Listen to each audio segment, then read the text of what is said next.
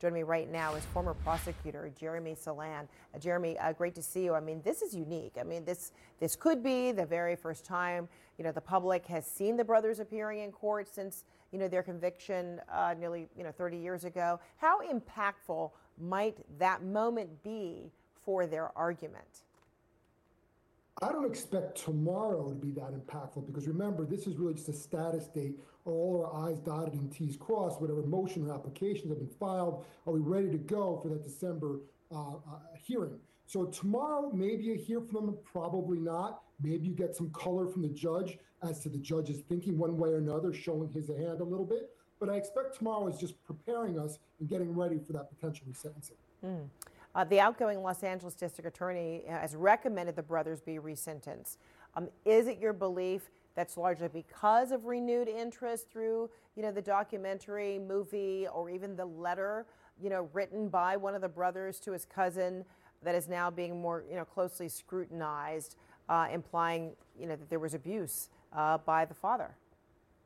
Yeah, we don't govern by reality TV, and we don't see due process by Netflix. So is it helpful in the sense that it may have turned an eye or opened an eye, shed light on a serious case with some evidence that may be worth exploring? Absolutely, that's going to be relevant. And we heard from the now outgoing DA, maybe that in part was political, I don't know. But a judge is going to look at this at the four corners of the law and say, hey, was it improper to preclude that sexual abuse evidence in the second trial? Is that letter from Eric to his cousin relevant and important? And then lastly, and equally important, we heard about the band Menudo and one of those boys claiming that their father, Lyle and Eric's father, had molested them as well. All of this comes into play. Well, maybe we should review and reconsider a sentence here. Mm-hmm. So now what about the new DA? I mean, the outgoing DA had one set of, ideas, and, I guess a new look at a case that's more than 30 years old. But what about, I guess, any pressure that the new DA may feel about re-prosecuting potentially this case? Yeah, hearing him speak, DA Hochman, hearing him speak, I didn't get the impression he felt pressure. I felt he was saying, I'm going to explore this and give it all the opportunity and all the eyes and review the evidence and review the testimony, even talk to witnesses, and I'll do my due diligence and do his job. And I think that is a right response. I don't know where he's going to fall, but in the end, it's important to recognize, even theoretically, he says, no, I don't want it. Mm-hmm. What can a judge do? A judge can still say, we're going to resentence. I'm going to parole these people. I'm going to make a change on his own, even over the objection of the prosecution, should they go that route. Yeah. Okay, so perhaps kind of reminiscent of the court days involving O.J. Simpson or even Michael Jackson. Tomorrow's hearing, will be a rather big event, right, for a lot of people there. It's stirred up a lot of interest. Lottery tickets are now available for 16 seats. So how does that potentially influence proceedings?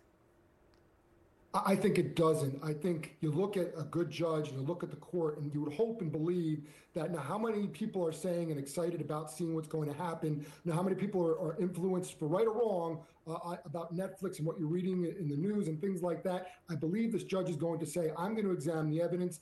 There's family members who are in support of this. There's a current DA who's in support of the resentencing. And ultimately the judge will say they've done 35 years.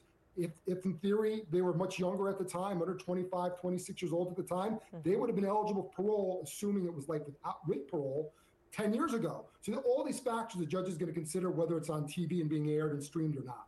Yeah, you had already said that at a status hearing, the expectation is, the Menendez brothers would not speak. But if they do have an opportunity to speak, what do you anticipate they would say, or what would you, if you were their attorney, what would you want them to say? Well, I would be cautious at this point because you're not in the sentencing hearing itself. But if they are to speak and say something, we've done our time, we've been rehabilitated. And then I would retell that story of I was the victim here. And again, we mentioned before from Menudo, from that letter, from the preclusion of the sexual evidence of abuse, sort of tell that story again. Humanize me. I'm a real person. Look at me. I deserve that freedom. All right. Jeremy Saland, thank you so much. Pleasure.